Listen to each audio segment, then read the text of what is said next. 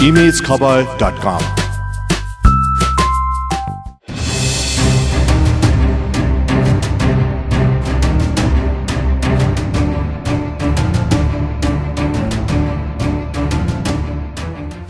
घटना लगतै स्थानीय प्रहरीले छानबिनमा उदासीनता देखाएको र प्रमाण नष्ट गरेर गल्ती गरेको भन्दै प्रधानमन्त्री, गृहमन्त्री एवं प्रहरी महानिरीक्षकले समेत सार्वजनिक रूपमा स्वीकार गरिसकेका छन्। यो कुरालाई गृह मन्त्रालयका सहसचिव हरिप्रसाद मैनालीको नेतृत्वमा गठित छानबिन समितिले समेत पुष्टि गरिसकेको छ। धेरैवटा छानबिन समिति गठन भए पनि अपराधी पत्ता लाग्न नसकेपछि अहिले सबैको ध्यान एआइज धिरू बस्नेत नेतृत्वको समितितर्फ सोझिएको हो।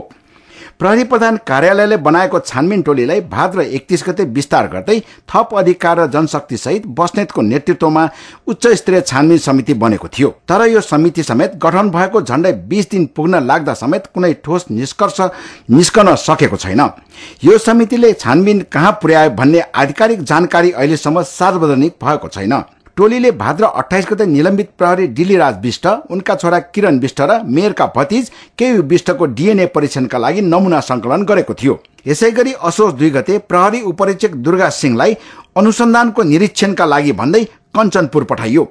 निलम्बनमा परेका सबै प्रहरीको पोलिग्राफ परीक्षण असोज 11 गतेदेखि सुरु गरिएको छ। पोलिग्राफ परीक्षणको रिपोर्ट त सार्वजनिक भएको छैन, तर असोज 14 गते प्रहरी उपरीक्षक डिलीराज विष्ट सहित उनका छोरा किरण र मेयरका भतिज केयुको डीएनए परीक्षणको रिपोर्ट हत्या गरिएकी निर्मला पन्तको भिजाइनल स्वाब भएको डीएनएसँग मेल नखाएको रिपोर्ट सार्वजनिक भयो। धिरू बस्नेत नेतृत्वको समिति गठन भएपछि सार्वजनिक भएको तथ्य यति नै हो। घटना छानबिन र दोषी पत्ता लगाउने विषयमा समय लागिरहँदा कञ्चनपुरमा फेरि आन्दोलन सुरु भएको छ। देशका अन्य भागमा पनि धरना र प्रदर्शन जारी छ। यस्तो संवेदनशील घटनामा प्रधानमन्त्री र गृहमन्त्रीका अभिव्यक्तिले सरकार गम्भीर नभएको आभास भइरहेको छ। अहिले मैनाली नेतृत्वको समितिको प्रतिवेदन सार्वजनिक गर्नुपर्ने र डीएनए नमिले पनि प्रहरी उपरीक्षक डिलीराज विष्ट लगायतले प्रमाण नष्ट गर्ने काम किन र कसको आदेशमा गरे भन्ने विषयमा छानबिन हुनुपर्ने आवाज उठिरहेको छ। तर समितिको छानबिन त्यतातर्फ भने सोझिएको छैन। इमेज समाचारका लागि Deepak Shrestha, Kathmandu. For more news and updates, subscribe, like and follow